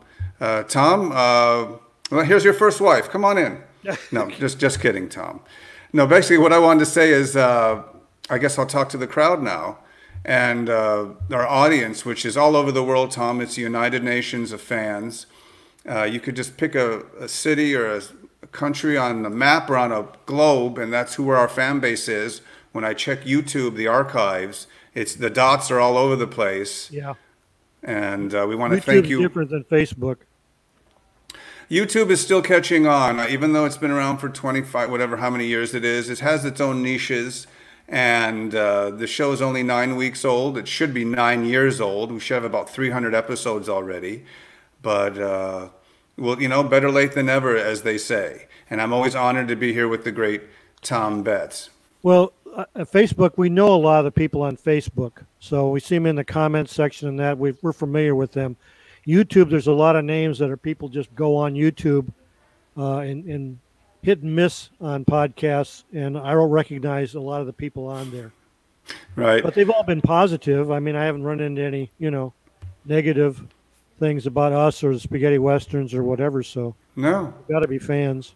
Except the two old ladies who emailed me and told me to talk less. So I'll try, Mrs. Gantz, I'll try. So just to remind you, when you're watching the show, it is at facebook.com/Spaghetti Westerns Podcast. Ingrain that in your brain. Look at it. Remember it. Every Friday in your local time zone, we're here, and also on YouTube. And I would be remiss if I didn't say, when you're done checking out the podcast page, you want to visit facebook.com/Westerns All Italiana with some guy named Betts. So place your bets. And there's always tidbits there, movie clips, weekly news. I just blinked my eyes weirdly. Anyway, so you don't want to miss out that. And then in a second, I'm going to mention all the Spaghetti Western groups on Facebook that we really appreciate. But Tom, first and foremost, I'm going to tell you what it's time for. Here's one of our surprises, Tom. Are you ready? I'm ready. Here we go, Tom. It's time for surprise number 1 as we present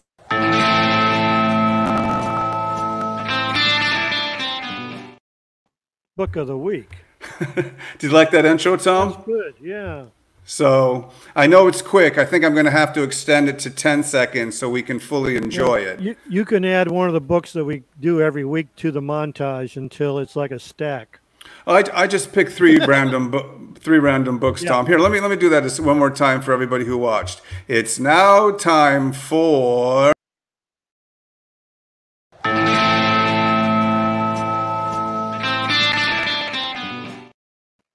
Also, the Westerns All Italiana books, they're nothing to do with Westerns All Italiana. Oh, Tom, don't ruin it for me. I Those are thought by you were all actual- one big happy family. Those are by actual authors. Okay. All right, well, I'll go first, Tom. And it's a book that I mentioned by accident, and when I showed Any Gun Can Play, and a week later I said, wasn't it great that I showed the Ulrich B. Bruckner book, Für ein paar Leichen mehr, which is really tough to find. It's German, it's thick, and the information, the data in this, with not being in English, is fantastic. It's a top 3 book of all time in the spaghetti western genre, and more about that at the end of the show. Tom, what's your book of the week? My book of the week is El Cine del Oeste. This is basically about the film shot in Madrid, not Almeria. It's a fantastic book. It's by Javier Ramos Altamira and Angel Caldito Castellano. Now, it's in Spanish, and Javier, by accident or foolishness, posted on Facebook today that if you buy this book in Spanish, he will send you an English translation copy via email or Facebook. He'd sent me a copy when I bought it, and you can read the chapters and look at the pictures and then look at the printout. And even though his English isn't perfect, I mean, it's like 90%. It's great. So take advantage of it. Buy a Spanish book and get the English translation. Oh, that is awesome. I'm going to have to do that, Tom. Yeah. I think it's one of the few books that I don't have. But anyway, Tom, another surprise for you, Tom. Uh-oh. Here we go. Everybody sit tight. One. Why do I hear an echo in the background, Tom? I don't know. It's a surprise. Come on. Is that What? the surprise? The Here we echo? go. That's it. Here we go, everybody. Countdown. 3, 2, 1.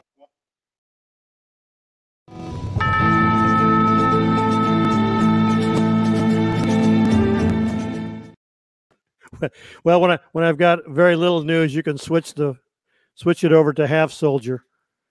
Anyways, I've only got 2 things this week. First of all, new German DVD and Blu-ray release, Die Letzte Rechnung du Selbst, which is Beyond the Law, 1968 film directed by Giorgio Stagani and starring Lee Van Cleef, Antonio Sabato, Bud Spencer, Gordon Mitchell, Lionel Stander.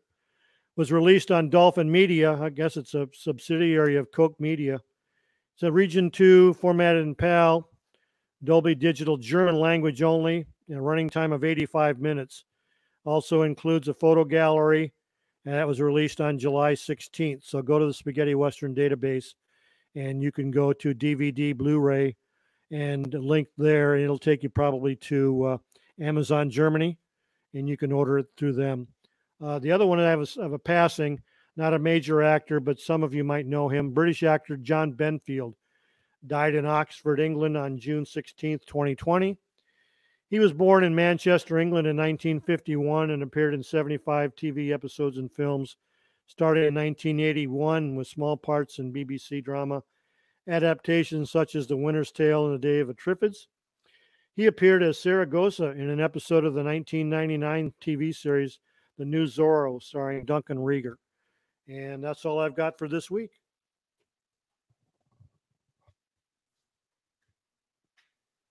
And I guess Jay went to the head, or he went out to get a pizza or getting a... No, here I am, Tom. A beer, there you go. I just ordered a pizza, and it'll be here in 10 minutes.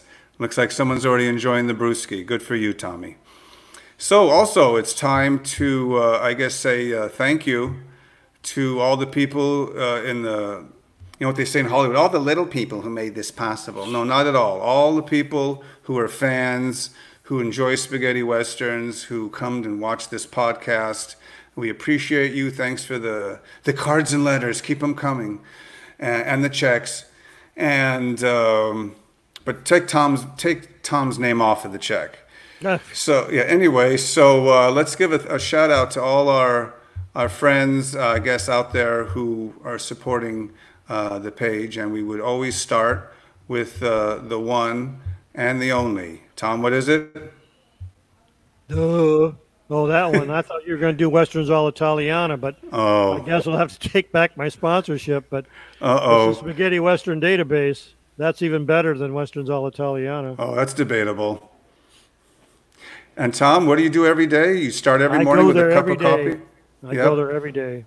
Cup of coffee, some Joe, a donut. Yep. I spend about an hour every morning getting my weekly news, and even if it's stuff I already know, I read it anyway, because the more that you keep it ingrained in the old noggin, the better. Sebastian's like you. He doesn't sleep. I think he's up all night updating. The always tweaking. That's what he tells me. Tweaking. Yep. So we tell everybody to go there to the Spaghetti Western Database, and it's basically a film school for spaghetti westerns. And Tom is a professor at this film. He's right, Tom. I do the bits. Yeah, he does. You know, the guy who walks in. Yeah. Wait a minute. The guy's walking in, the killer, like Lee Marvin walking down the. I'm Perpiro, the coffin maker. You know. Right, my mistake. 5 coffins. Yes. But no, what's funny, Tom, is the killer walks down the street looking for the victim, and he looks over at Tom, and Tom says, "I do the obits." Yeah. How do you spell your name? Right. So right. So anyway, so let's also thank the rest of the people who make the show responsible in the background, and those are the Spaghetti Western Facebook groups. And where would we be without Westerns All Italiana by Mr. Tom Betts, followed by 800 Spaghetti Westerns, Once Upon a Time in Italy, the Spaghetti Westerns private group, Spaghetti Western movie posters, Spaghetti Westerns Il Meglio del Western all'Italiana. Of course, the Spaghetti Westerns Unchained group, Fanatiques de Western Spaghetti, Opera Violence, the Spaghetti Western fan club, and our 2 friends, Hideko Uno and Hulk Janoon, who always supply us with great videos about what we see. We thank you. And although Hideki wants an extra $1, and I was like, okay, you've earned it. But anyway, I'd like to say thank you once and for all for everybody tuning in to episode, was it 9, Tom? Number 9? 9. Number 9. So go put on the Beatles' White Album and put on, I think, side 4, song 1. It's 9 minutes of number 9. And we will say thank you for once again for watching us. We will give a little note next week or in the next 2 weeks. Tom and I, we actually are going to have an authors roundtable discussion. It'd be nice if my live talking catches up with the feed. Anyway, some of your favorite spaghetti western authors will be joining us. Not going to name any names because some of them will be last minute RSVPs. Others are checking their flights in to Almeria because we're going to have it here on a picnic table out in the middle of the street. So hopefully we'll have some authors and we'll get everybody's opinion on spaghetti westerns and how they decided to write their books and their take of where they're coming from. All right, for Tom Betts, I am Jay Jennings, and we always say adios, amigo, Adios, right, Tom? Amigos. Yep. We'll see you next Friday at high noon on the Once Upon a Time in Spaghetti Westerns podcast. Bye. Adios, compañeros!